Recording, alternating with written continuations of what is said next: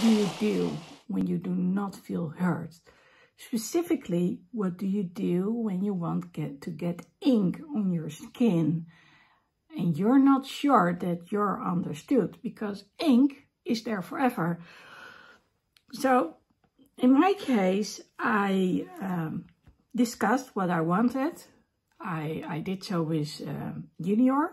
In this case, he made the drawings lately, and he showed me the drawing he'd made, and I said, no, this is not what I want. I want the original drawing, which has been made by a musician. He drew it on my arm, literally, and I said, that's what I want. And today I returned, even though I sent him some updates, and he had just ignored it. So I said, no, this is not what I want. But this time, Senior was present too, because he was going to work on me. And he understood what I meant. So he started working on it, and he had Junior working on it, and the result was amazing. It was gorgeous. So when you do not agree, don't leave it. You know, speak your mind, show what it is. That's what I did at first. You know, I went there and I told him, this is what I want. And when I returned, I did so again. Then today, I did it again. So each time I added information, but sometimes if one party doesn't listen, then you need the other one. You need the support from the one who does understand. And in this case, that was John Senior. And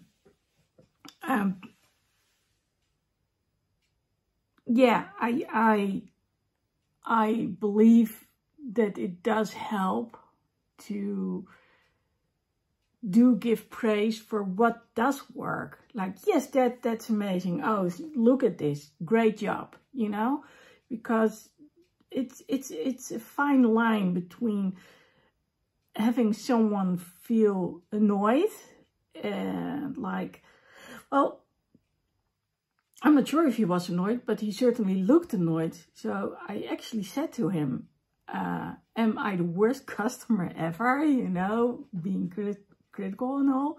And he said, I reserve the right to remain silent, which was kind of funny, actually. But then when I got to sit down and knowing that Senior actually made the differences I needed, it was such a joy to be in that chair and see Senior work on it.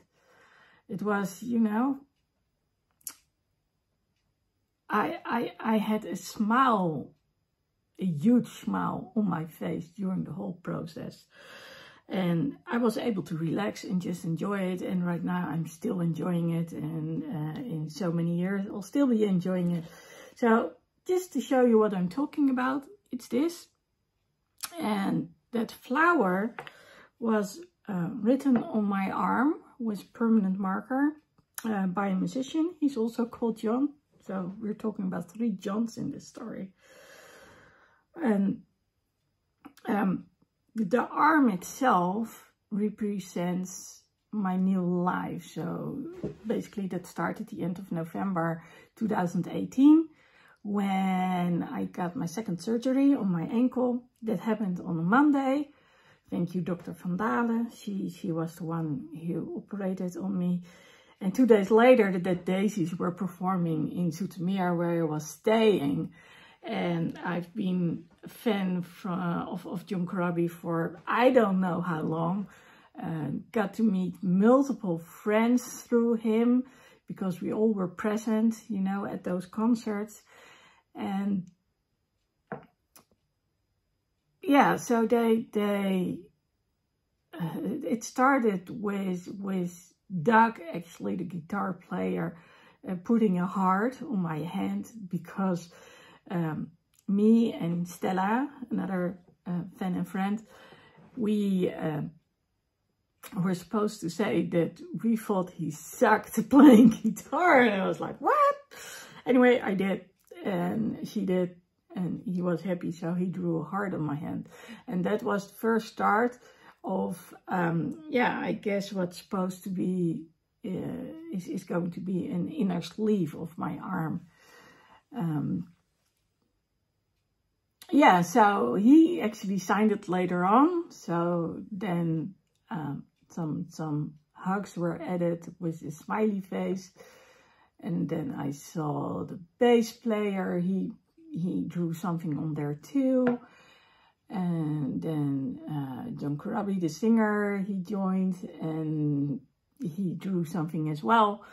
And now a few years later, that one is actually put in ink on my skin. Yeah, I don't know, it took almost 2 years due to Corona, you know. And the cool thing is some wings have been added, which actually represent the dead daisies. And underneath is a banner, which is which says "Make Some Noise." So that song is actually the third song, which really gets to wake me up. And what I love about it is it actually represents the concert vibe of us singing along, clapping along, stamping our feet, stomping our feet on the ground, you know, and that's basically what we do. We are totally there when we are listening to the songs and enjoying the music. So yeah, I had to do some convincing, because what's on my arm is not meant to be perfect.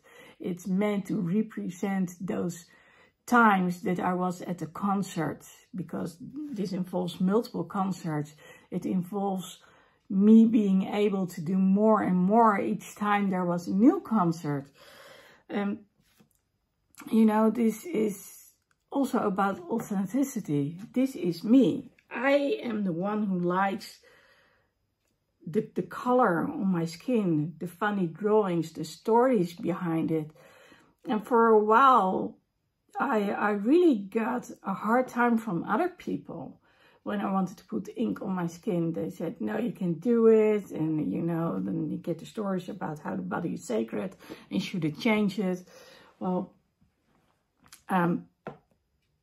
I don't believe, for me, that is, in just putting ink on my skin for the sake of putting ink on my skin, even though it's highly addictive. I want there to be meaning to this. And, you know, I'm looking at it, how it's looking right now, and I'm not sure. I don't think you can see it when I'm standing up. So, but I can maybe, let's do this live while you are watching.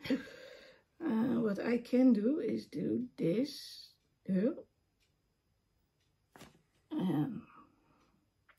There's an advantage of having multiple cameras. And hang on. Don't go away just yet.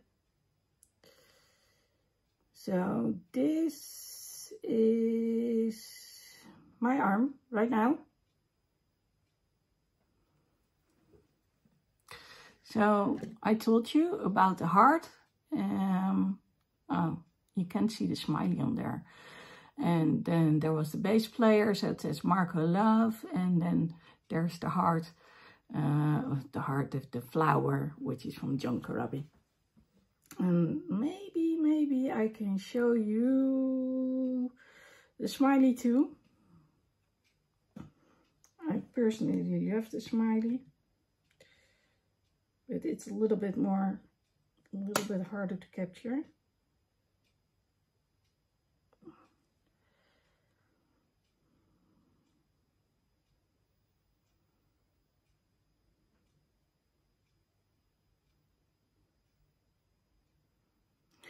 Okay, so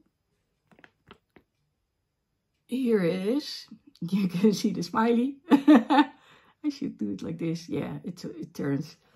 Anyway, I believe that's a duck smiley with the long hair. And actually, I create those smileys as well. So yeah, it's this what's going to be a sleeve, I suppose, is really important to me. And don't let others discourage you, whether it's changing what you want to be on there, or whether it's keeping you from getting it on there totally, you know? You are you, and if it makes you happy, and it makes you proud, and it shows your story, just do it. So those were my 2 cents.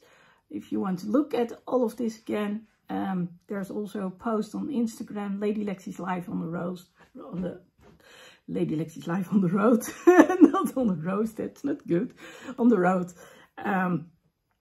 And you can actually see all the pictures of the whole process added to it. So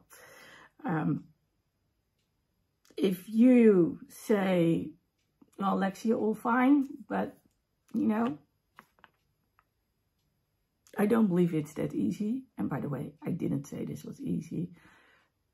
Find me.